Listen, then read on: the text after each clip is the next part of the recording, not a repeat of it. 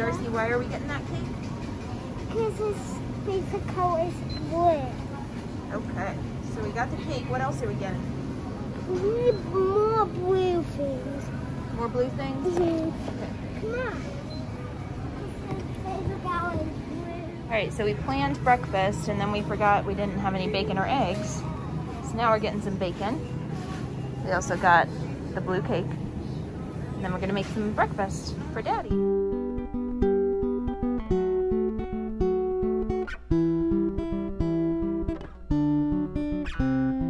All right, so we're making waffles. We've got bacon, eggs. Happy Father's Day! Thank you. Darcy keeps calling it birthday, so she wanted to get him, where is it? She said his favorite color is blue, which, is it blue? Yeah, kind of. Sure, okay. Yeah. Blue Tic Tacs. Very thoughtful. And she wanted 12 blue candles for his birthday, and I kept having to tell her that this is not a birthday, this is Father's Day. Well, she thought I was 6 years old based on the things she did. So she made this at school. It says, my dad's name is John. He is 6 years old. He is as big as people. He has brown hair and blue eyes. His favorite food is tacos. His favorite color is blue. He likes to go to work on his computer. For fun, he likes to go on a walk with me. My favorite thing to do with my dad is play toys with him. I love my daddy. Yeah, I'm 6, guys. You guys didn't know that. I don't look very good for 6. Kind of like a Robin Williams Jack situation. Yeah. Those look delicious.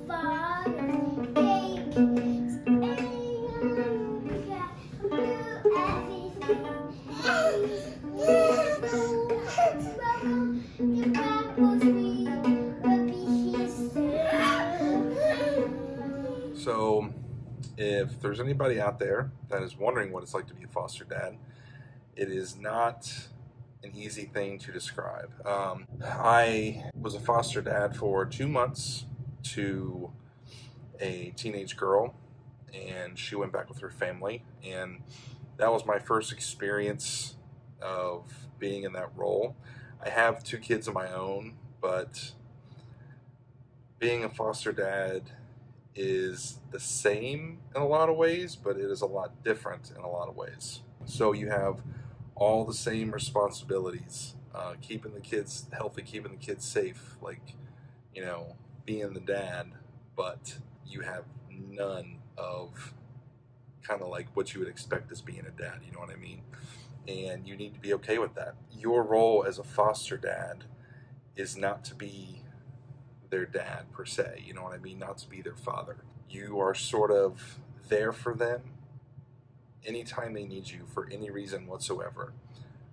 And if they want you to be that dad and that father figure, they're going to show it. And they're, you know, they're going to ask you in like small ways. But in my situation with my first foster daughter and my current foster daughter, their dads were in the picture. You know, they had relationships with their dads. So I'm not trying to replace that. I'm not trying to be their new dad. That's not what my role is.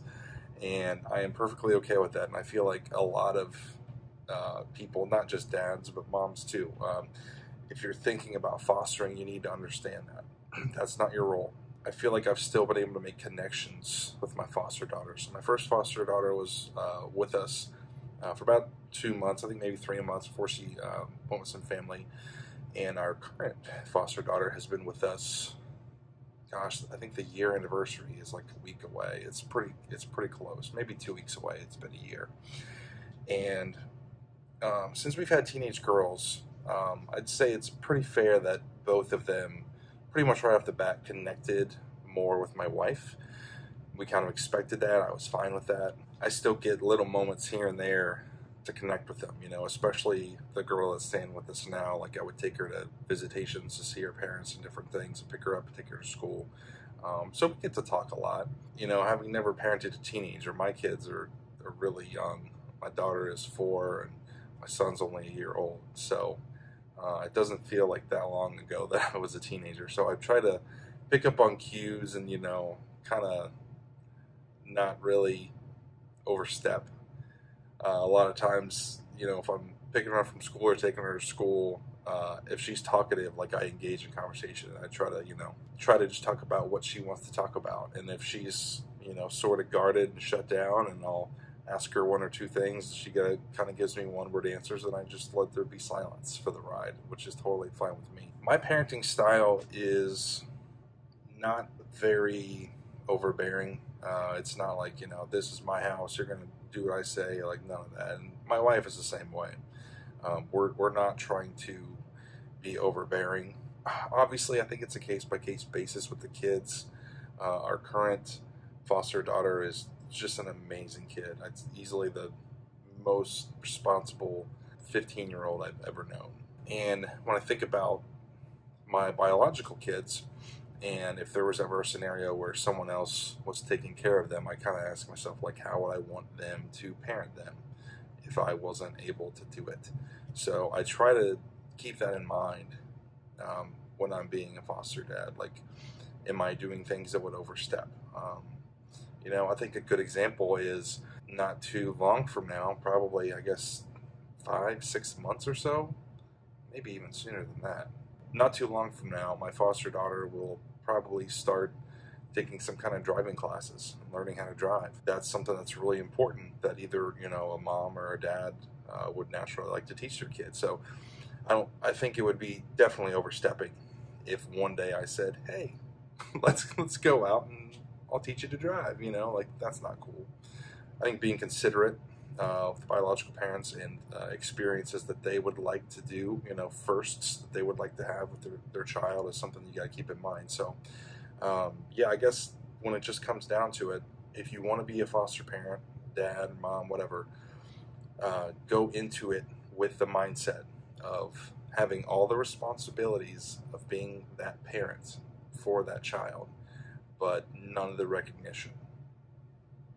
And when I say recognition, I mean from that child, you know what I mean? So, like, you don't want to go into it expecting, oh, we're going to have this great bond and, you know, they're just going to love me so much and all that. None of it is for you. It is all for that child. So it is a thankless job. You need to be fully aware of that, and you need to be okay with it.